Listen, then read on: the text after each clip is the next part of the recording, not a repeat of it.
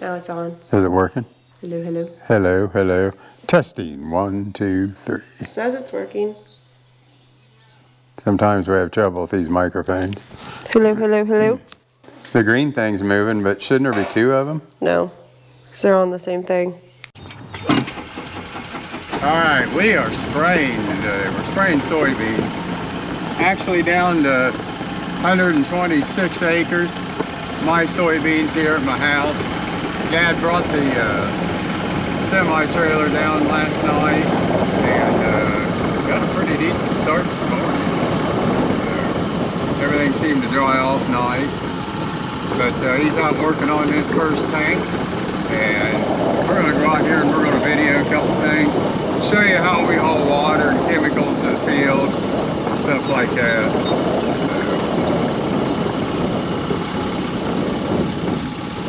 Do a drive-by here quick.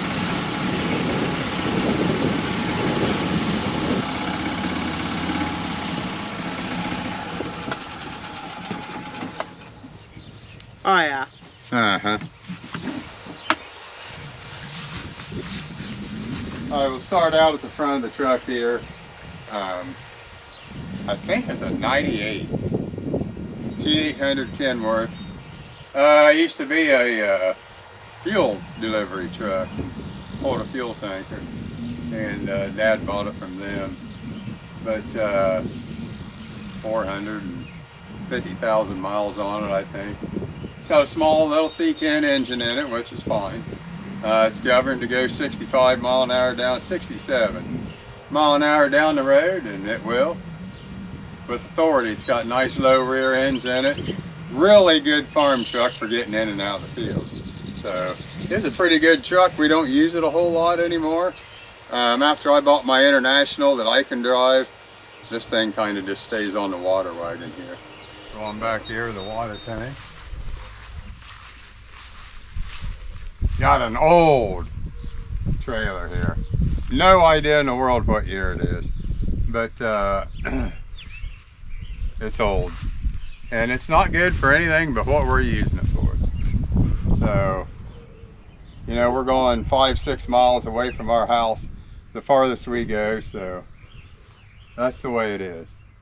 But we got a 1,000-gallon tank on the front of it, and I think a 1,500-gallon tank on the back of it. And we have all kinds of room to set shuttles up here. And shuttles, this is a shuttle right here. This is what our chemicals are carried in, and they're made to fly off the trailer and not break or anything like that, but it's strapped down. We can also carry our boxes on here with some different chemicals that we're using, and we are spraying Enlist, which is a soybean herbicide, and yeah, something else. We got several different things in here, but this trailer was put together a lot of years ago, and it is still plumbed with 1.5-inch plumbing, and for no bigger than the sprayer tank is, and how long it takes to get things mixed up. This is usually a one-man show here on the farm, so it works out about perfect.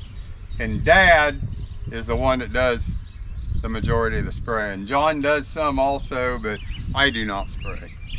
But kind of our spray rig we got here to get things kicked off. When the sprayer comes in, we'll video it and show you some things on it, get some cameras put on it, try to make you a video.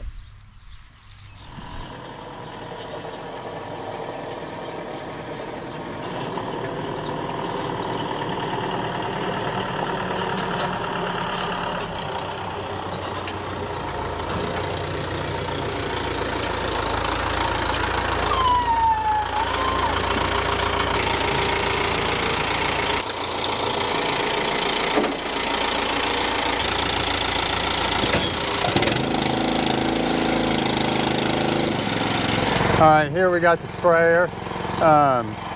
We are going to put some cameras on it, like I said, but it's got an 80-foot boom on it, so it goes out and it'll do a full round with the with the corn planter, hold down and back.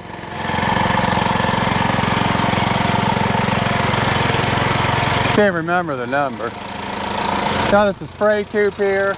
Has a 400-gallon tank on it. Now this isn't a big sprayer, but for what we use it for, and no more acres than what we spray, it works out really well for us. You get her down to where she doesn't have much chemical in it or anything like that.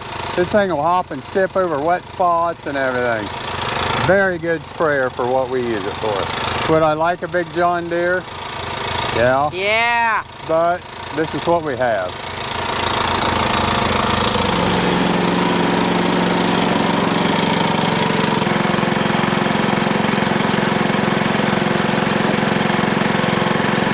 Hopefully we don't make him nervous standing here watching him. He's adding a water conditioner right now. Conditions the water and it actually makes the spray work better.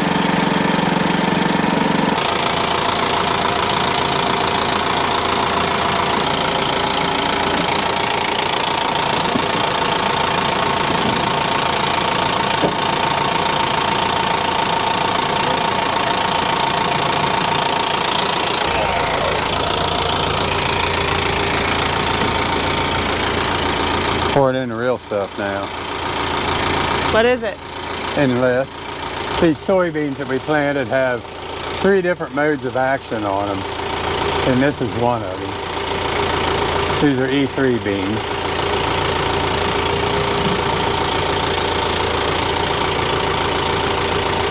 That mixture is called an inductor there that he's dumping things into, and what that does is you can mix stuff up in there before you put it into the sprayer. It's a lot easier to do it there than to take it up to the top of the sprayer and dump it in. There is certain situations where we will dump stuff in the top, but not here with this stuff.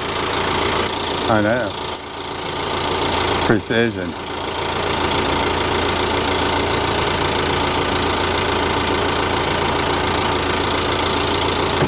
He's the mathematician. He is. He can do it in his head. This is a mixture. Is it? Yeah. Yep. Ew. Looks like cider. Still remember what kind of mixture it was. Yeah. Just so it works.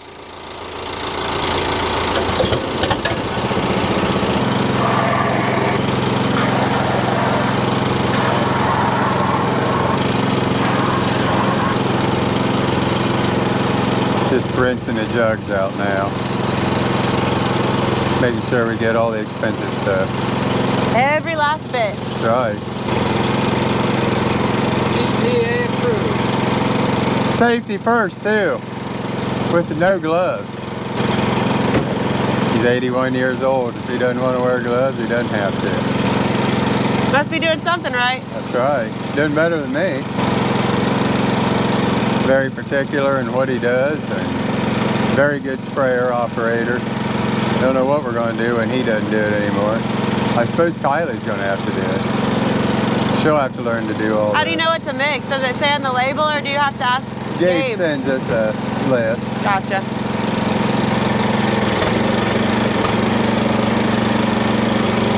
There it goes into the sprayer. Down the hatch.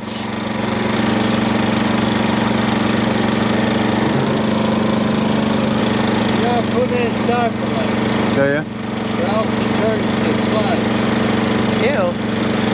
I don't know if you heard him say that, but you got to mix these chemicals separately, or it'll turn to sludge in there. And we do not want that. What, like curdle or something? Yeah. It turns to a big mass of yuck. Ew. You got to dig it out.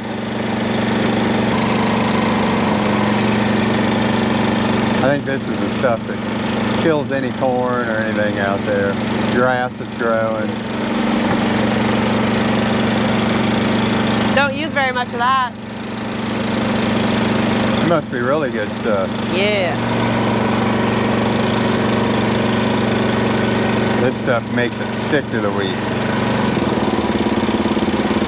That he's It's gonna what? put it. Makes it stick to the weeds. Oh.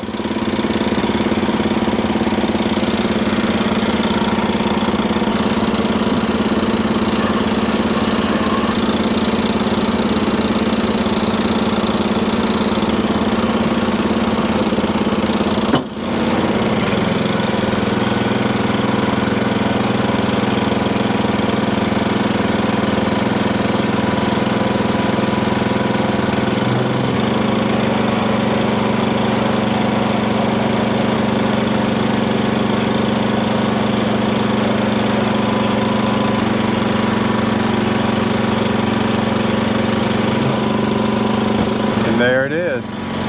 Fill it on up and he's off to the races. Do another 40 acres. I'm kicked back watching. How's that? Looks good. Okay. Good luck.